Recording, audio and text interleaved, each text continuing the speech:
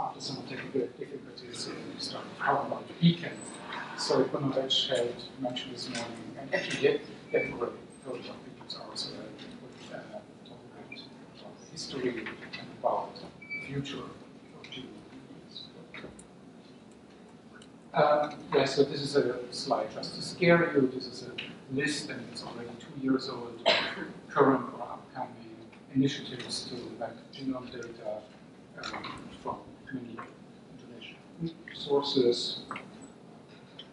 So there's no Swiss source here, so unfortunately. But you can see there are lots of players, both in the commercial field, like 23andMe, Casa Permanente, or the cancer data sets, and there are population studies, and you see there are numbers in the tens of thousands of each study, so lots of genomes are generated.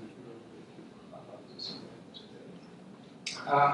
Now, several years ago, the number of people recognized that there are lots of these resources being created and data sets being produced. However, they all sit kind of in isolation, mostly due to security concerns, but also because there's a lack of incentive for each individual study to share the data and to provide the data. So this was a reason for founding the Global Alliance for Genomic Health, which had the first established big meeting in spring of 2014.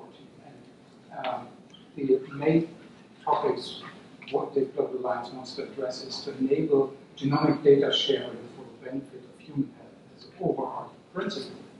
And this involves working on very different fields. So this involves genomic data on the technical side. How do you share data? What are the protocols for sharing data and accessing data?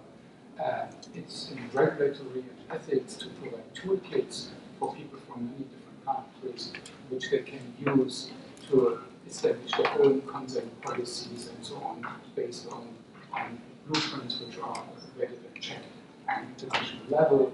And this involves also work by people interested in working on data security.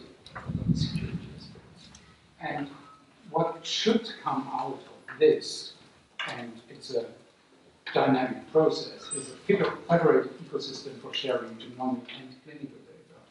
It's a mix of these. It's not about electronic health records. It's about having a balance of having molecular data and associated clinical and also technical metadata.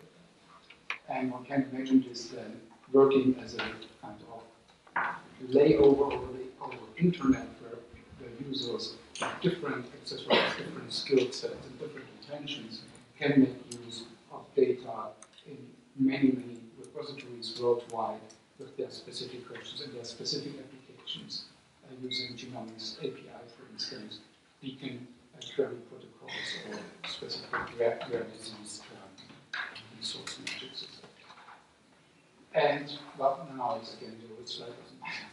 But this is basically a summary. So this is a representation of what Gunnar showed this morning. It's the beacon network, which is an engine where lots of beacons are registered, and there are currently more than 90 beacons worldwide registered, and from more than 35 organizations and having more than 100,000 individuals represented in their data sets somehow.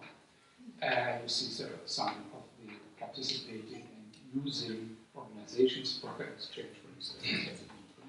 The TCGA has a beacon, Google Genomics, and so on. And the function was also demonstrated this morning already. In principle, you have a user which sends either a query through the beacon network interface or API, usually it's done in API, or you go directly to associated resources and which have their own interfaces and possibly authentication systems. Now, when beacon was brought up already at the beginning of the Global Alliance as an idea to mostly it's mostly as a social experiment, not so much as a scientific experiment. And the social experiment was how can we engage these people who are maintaining these resources to figure out if they can open their genome data stores for queries over the internet. And this was interestingly, the call was answered by, as I said, many organizations which made this available. The utility on the biological side is limited. You can just ask, do you have a single variant in a given position somewhere in your database? And as Bernard said this morning, it's not very useful. However, if it's a rare variant, you may find an organization which has an interesting genome, and then you may follow up on that in a manual fashion. And that's actually a bit like Matchmaker is also doing it in a more controlled environment. Now, we have come to the point that this has to be improved to make real more practical use for research purposes and clinical purposes. And recently we had the 0.4 release, actually in January. It hasn't been properly announced, so you're probably some of the first to hear about this, which starts already now to expand the protocol to allow resources to provide richer data. And some of the features which are being added and are already there are on the roadmap for the future, are, for instance, the representation of structural variants, and this is possible now with the 0.4 release. We want to implement metadata queries. I come a bit to that by how this can be problematic using structured annotation systems, ontology codes, queries, and so on. There is already implementation on the EGA side of the layered authentication systems with different access layers of access as a possibility to put on beacons, and for instance, EGA is using this. Handover concept I will mention is quantitative responses and obviously ubiquitous deployment. And you see Elixir now highlighted, so Elixir is the European Bioinformatics Infrastructure Network Organization, and Elixir is now driving financing beacon development. So the Global Alliance has now a driver project, which is a demonstrated driver for a schemas developed there, which is the Elixir Beacon project, which develops the beacon protocol, but with other contributors. Yeah. So Elixir is now the main party involved in pushing this forward. What you can see here is our own representation of a test beacon. It's a bit beyond the protocol and implementing already some additional features like ontology queries and this quantitative responses, as I mentioned before. So we are having test deployments which are beyond the protocol. The 0.4 release, this is something which I can demonstrate here, a new feature, which, as I say, is not really implemented in the backend, besides our own and maybe some other test backends. You can do now not single genome position queries, but one can in principle do range queries, and this can be useful, for instance, for looking for structural variants. In that case, we're looking with bracketing search, fuzzy search for start and end, identifying anything that's overlapping the coding region of a certain gene here. And this could be translated into a database query. So fuzzy matches and structural matches. And another, one of the next steps which is about to be implemented is to provide handover protocols. So if you think about Beacon as a search engine for variants, you also think about, oh, now I found the variants, now can I get more information about the data? And here, of the opinion that Beacon should be totally separated from data delivery. So you shouldn't be able, through the Beacon protocol, to learn directly to retrieve information about the patient. But it could provide the handover mechanism, which leaves then the implementation to another protocol. And this would be, for instance, an example of how this could look like. This is the way it looks on our public implementation. You just get an access handle to the data which was found, and then this access handle can be used by through an authentication system to provide rich data responses, deliver data, visualize data, and so on. And these are actually live examples from our structural variant databases, which are public data. Now, beacons have been discussed as security risks. So beacons run against aggregated data. So you have a data collection of hundreds of thousands or even tens of genome variant sets and so-called sets. And there have been immediately, actually before beacons were launched, we already discussed that there will be these types of attacks that you can use repeated queries against single nucleotide variants in this chromic collection, and if you have enough rare variants or enough variants at all, you may identify that a given individual is part of this collection, so you can identify this collection. And this was then shown in 2015 in this paper by Baudis, who basically quantified the risk, how many queries you need to identify an individual anonymously. And it's, if you have a number of some 3,000 SNPs or so, and you can identify individuals, or probability for the relative to be in the collection. And there have been now better methods which are way more efficient at this, focusing on relatives.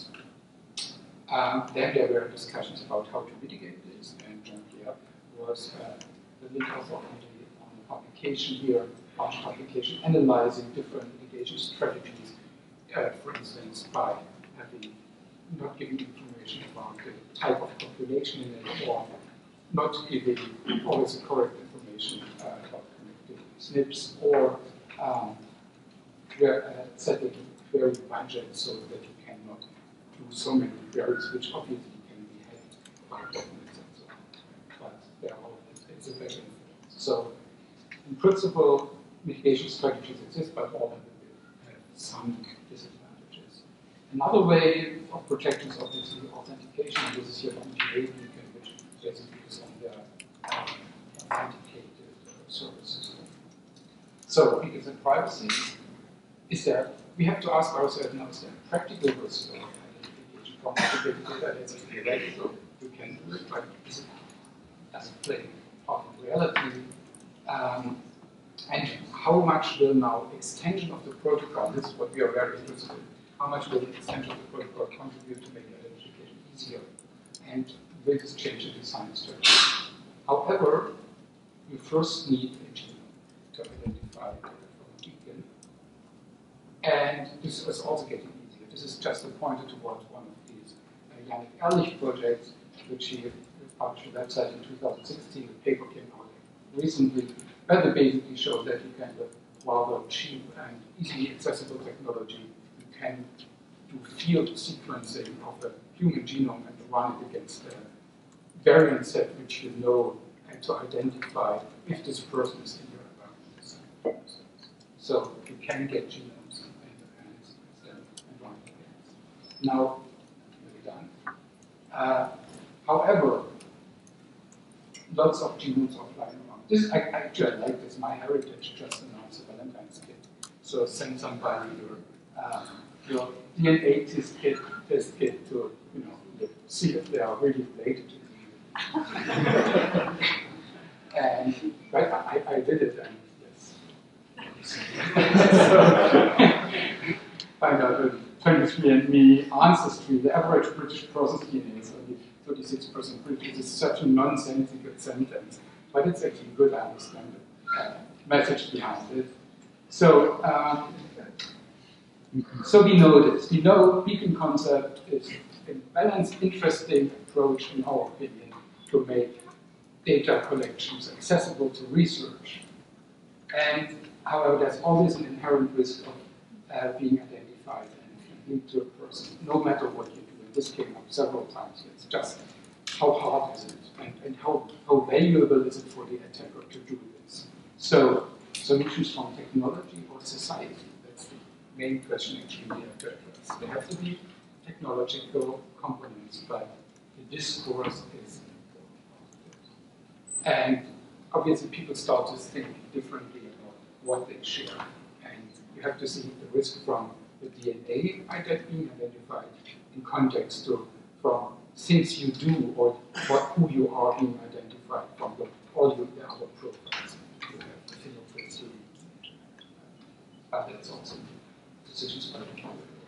Okay, so last slide. These are the currently people working on the Beacon project. Not all of them are from Elixir. There are also people like Mark and Miro from DNA State, original, launching the original Beacon. That's somebody from my group. There are some links here on the site you can follow up, and the slides are already online. I tweeted this before the talk. So